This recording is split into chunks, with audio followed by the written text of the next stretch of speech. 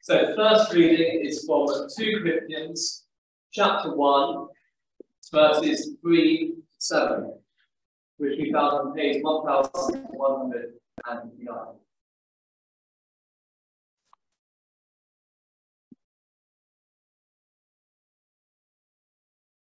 Praise be the God and Father of our Lord Jesus Christ, the Father of compassion and the God of all comfort, who comforts us in all our troubles, so that we can comfort those in any trouble with the comfort we ourselves receive from God.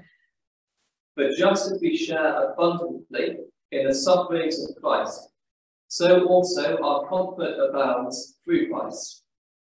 If we are distressed, it is for your comfort and salvation. If we are comforted, it is for your comfort, which produces in you patient endurance of the same sufferings we suffer. And our hope for you is firm, because we know that just as you share in our sufferings, so also you share in our comfort. And the second reading is from John's Gospel, chapter 5, starting at verse 1, which we found on page 1068.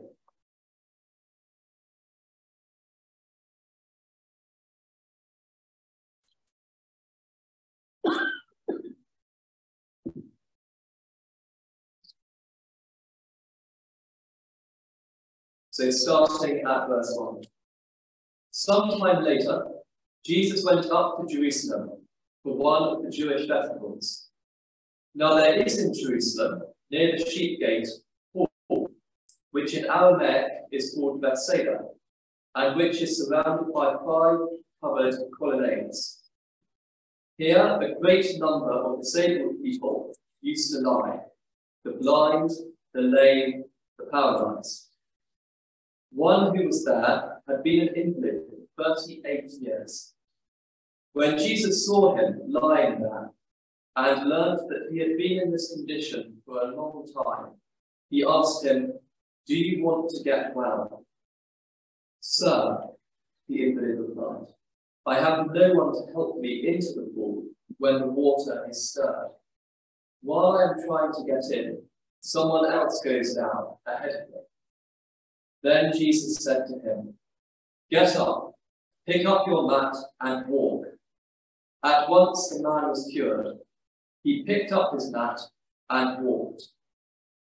The day on which this took place was a Sabbath, and so the Jewish leaders said to the man who had been healed, "It is the Sabbath. The law forbids you to carry your mat." But he replied, "The man who made me well said to me, 'Pick up your mat and walk.'" So they asked him, "Who is this fellow who told you to pick it up and walk?" The man who was healed had no idea who it was, but Jesus had slipped away into the crowd that was there. Later Jesus found him at the temple and said to him, "See, you are well again. Stop sinning, or something worse may happen to you." The man went away and told the Jewish leaders that it was Jesus who had made him well. This is the word of the Lord. Thanks be to God. Have a seat. Yes, please. Thank you very much. If you open your Bible again to John chapter 5, if you'd like to have a close look at what I'm focusing on in a few minutes that Peter has read to us. I've got to say a few other things before we actually turn to that page, but it's page 1068. And Nigel, have you got the clicker in your hand? Thank you. In our book of Lent readings, there's quite a few of us are following, reading from the last bit of John's Gospel a little bit each day and thinking about it. Through Lent and Easter. The reading number 22, which was, I'm finding it quite helpful to subtract 7 from the number, because Lent started exactly a week before March started. So reading number 22 was on the 15th of March. So if like me, you haven't managed to do it every day and you're catching up, that's how you get to the right day. Last Wednesday, John 16, verse 21 was remarkably relevant to mothers. And it struck me in a new way as I was thinking about today. John 16, verse 21 says, a woman giving birth to a child has pain because her time has come, said the Lord Jesus. And I don't think the Lord Jesus ever himself personally witnessed that event, apart from when he was being born himself, which he probably didn't remember when you're saying these words. But that event, which I've had the privilege of being present for 5 times in my life, and those of you who served as midwives will have seen many more times, and looking back 21 years exactly today to the birth of Samuel, I can say verse 21 reads like an understatement. I had pain. My hand got squeezed beyond the point of discomfort. What Becky had was beyond pain. She reached the point of total exhaustion in an anguish that lasted so many hours, it seemed as if it could never end well. So yes, Jesus' words were true. And he continued in chapter 16, verse 21, but when her baby is born, she forgets the anguish because of her joy that a child is born into the world. And 21 years later, she looks at our baby, Samuel, and our babies, Harry and Barnaby and Digby. And I know that she doesn't think pain when she sees them now. Not normally, anyway. She delights in them, is proud of them, takes great joy in them. And can't wait till tomorrow when she'll have all 4 of them under one roof again for the Easter vacation. This was the analogy Jesus was using to encourage his friends, the disciples, when he knew that he was about to die and they would find it almost unbearable. So with you, he said in verse 22, still in chapter 16, now is your time of grief, but I will see you again and you will rejoice, and no one will ever take away your joy. That's the Easter story.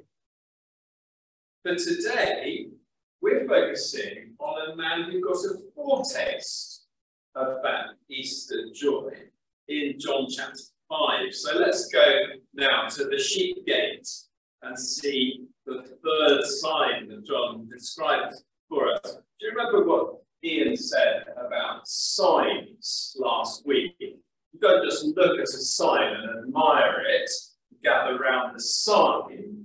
You see a sign, and what it's there for is that you can follow it and get to the destination. And when John put his gospel together, when he was writing about the signs that he was, the miraculous works that Jesus did, the signs, John writes about them not so that we can admire his writing or even get excited just about the events themselves of those signs, but to see what the sign is pointing to. And John told us that's what he's doing in chapter 20. So if you've got nimble fingers and you can unstick the pages, feel free to turn on to John chapter 20, verse 30, where John said, Jesus performed many other signs in the presence of his disciples, which are not recorded in this book, but these are written that you may believe that Jesus is the Messiah, the Son of God, and that by believing you may have life in his name. See the sign. These are written. Follow it. that you may believe that Jesus is Messiah. Destination, you may have life in his name. And these three things are really important for John as he describes these various events to us. Evidence, faith, life. The strange things that happened wherever Jesus showed up, John describes them, and some of them, a few of them, and majors on these three themes: evidence, testimony, faith, belief, and life in Jesus' name. Did you notice those three things in chapter 5, verses 1 to 15, as Peter read? Well, next week we'll be looking at the rest of the chapter, the second half of the story, where those three themes are drawn out of what happened in verses 1 to 15. The man's testimony and other testimony and evidence for who Jesus is. Faith, not much is said about the man's faith. It's interesting to look for evidence of his faith there, but in fact, it's the lack of faith, the refusal to believe of some of those who see the evidence, hear the testimony, that is what John explicitly talks about in this chapter. And then the man's life is transformed when he meets Jesus. So it's about life in Jesus. Now, 4 things to notice in this chapter, or in these 15 verses, as we look now at John 5, verses 1 to 15. First, life comes through the word of Jesus. Life comes through the word of Jesus. It's a similar thing to a lot of these incidents when Jesus spoke a word and a dead child got up again. On this day, today, when we're remembering a mother's role in bringing in a new life, none of us would be here if it wasn't for our mothers. Notice that the creative power of bringing life belongs to Jesus through his word. Back in the beginning of creation, God spoke, said, "Let there be light." And Jesus, the word of God, brought creation into being. And looking ahead to a verse from next week's reading, verse 21, but just as the Father raises the dead and gives them life, even so the Son gives life to whom he is pleased to give it. And we see an example of that. Poor sick man lying there by the pool, being somebody to whom Jesus was pleased to give life. Can you imagine being an invalid for 38 years? Maybe you can. That's probably easier for some people here than it is for others to imagine, and perhaps certainly even easier for some of those joining on Zoom. We don't know what this man's disability was exactly, but it made him immobile, and so John uses that horrible word about an invalid, as if it could make a person invalid. We don't know what was making him immobile, but when you can't move around, I think your world shrinks. And how shrunken this man's world must have got when he couldn't go out to work, he couldn't get out and about and see his friends. And not only had his world and the contacts with people shrunk, how shrunken his body must have become.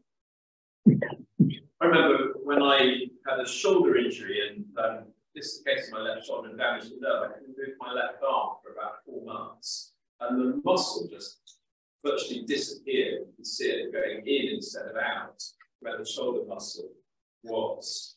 And I Googled this thing and saw that it takes just 2 weeks of physical inactivity for those who are physically fit to lose a significant amount of their muscle strength. In that relatively short period of time, young people lose about 30% of their muscle strength, leaving them as strong as someone decades older. How long it takes to recover will depend on the amount of atrophy that occurred and your physical condition beforehand. It will take at least 2 weeks of physical therapy before you start to feel any difference in your muscles. It can take several months of physical therapy for muscle size and strength to be fully restored. So after 38 years of lying on this mat, how does this man jump to his feet, pick up said mat, and head off without stumbling? It's the creative, life-giving power of Jesus' word, bringing those tendons and muscles into vitality. And like the many people around that pool, the life that this man had been living was less than the full experience that human life is supposed to be. And Jesus takes us into full life. Jesus' word does that. He brings life today. He speaks, and listening to his voice, new life the dead receive. As Charles Wesley puts it. Forgiveness comes through the word of Jesus. Life comes through the word of Jesus. Forgiveness comes through the word of Jesus. Verse 14 may seem troublesome for some of us.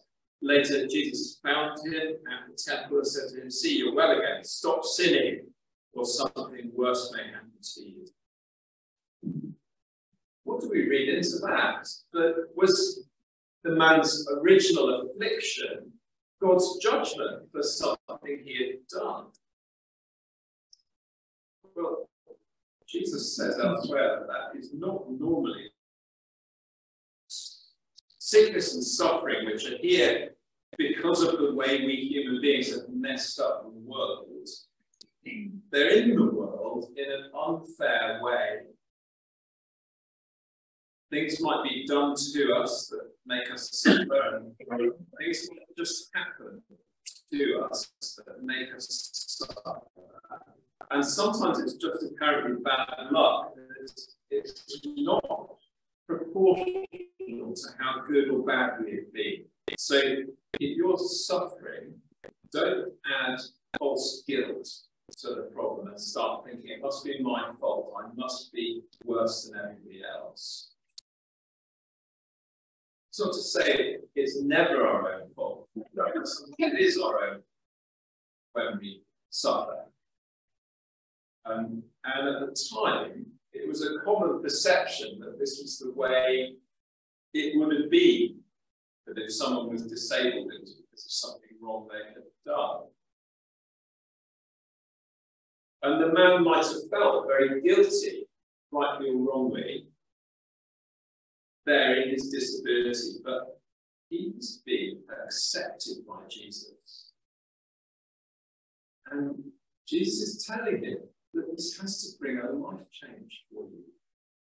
As we heard 2 weeks ago, come to Jesus as you are. You don't have to sort yourself out before you can come and hear Jesus' invitation and respond to that invitation. He is calling people who need him to come and receive forgiveness. Come to Jesus as you are and be changed by him. The words recorded that Jesus said to him in verse 8, for those words, get up, pick up your mat, and walk. You read other parts of the Bible, do those words ring a bell? Have you read them anywhere else as well?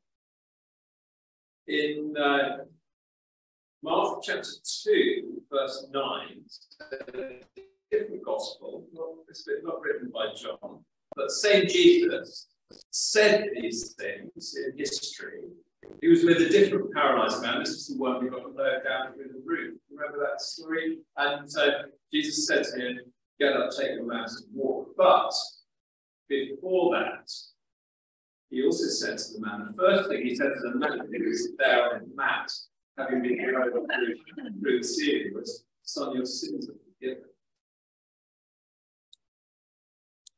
Your sins are forgiven. And so Jesus had a dispute then with the religious people as well, which is easier to say to the paralyzed man, your sins are forgiven, or say, get up, take your mat and walk. And Jesus said both.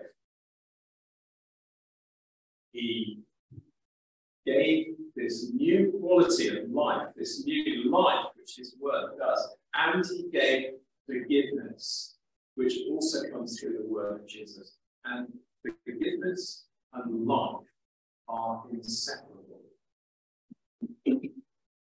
The salvation that Jesus brings, being saved, being rescued, is eternal life. Eternal life starts with forgiveness, cancelling our debt, taking away our guilt, and putting us in a right relationship with God.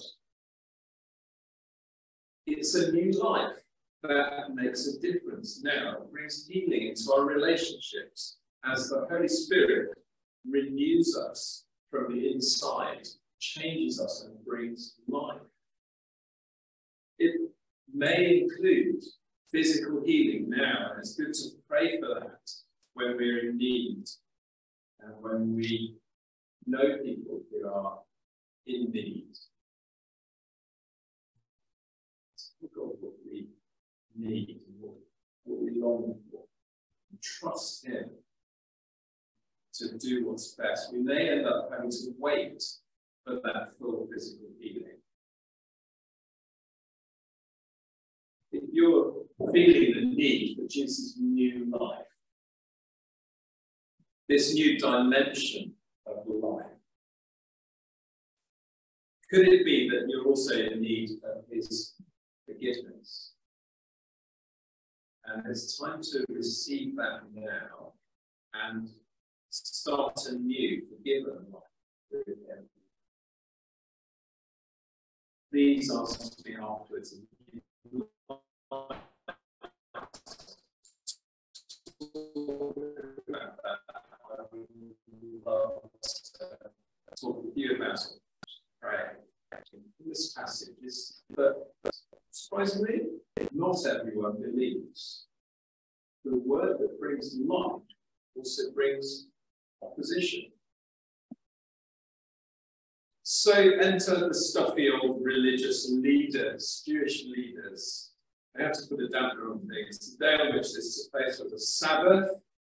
Verse 10, so the Jewish leaders said to the man who had been healed, it's the Sabbath, the law forbids you to carry your mat. Sad. They couldn't see the joy of the work of God in this man's life. We'll think more about this next week.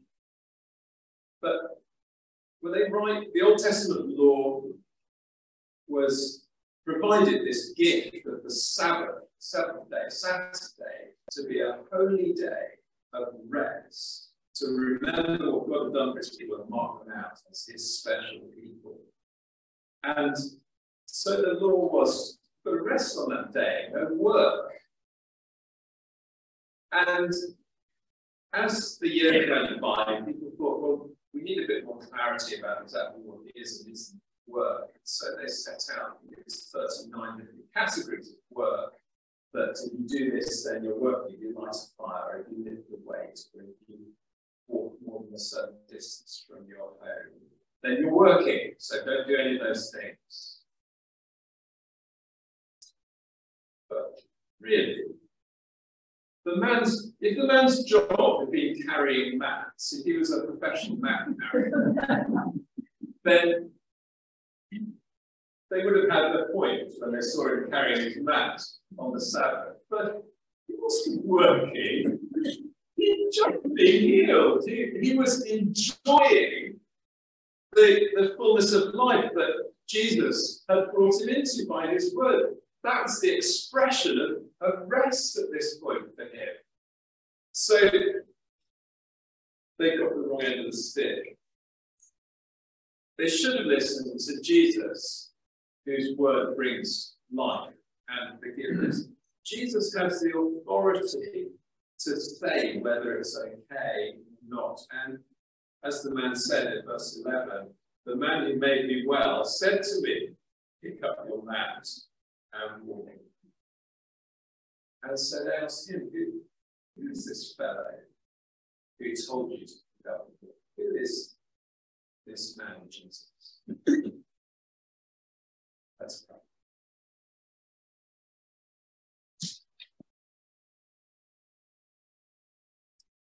Father in heaven, we thank you for Jesus. Thank you for his words. Thank you that it brings life. Thank you that it brings forgiveness. And we're here this morning with our different joys and sorrows, our different experiences of life. Some of us enjoying life and your forgiveness, some struggling, some happy to be mothers or to be with their mother, some unhappy about not being a mother or not being able to see and be close to those to whom they've given birth. And we're all in need of life and forgiveness from the word of Jesus. So please help us to receive that and to enjoy it. Thank you for the gift of bread and wine, this special supper that the Lord Jesus gave to help us receive and enjoy his forgiveness and life. Thank you for your presence with us as we do that. In Jesus' name, amen.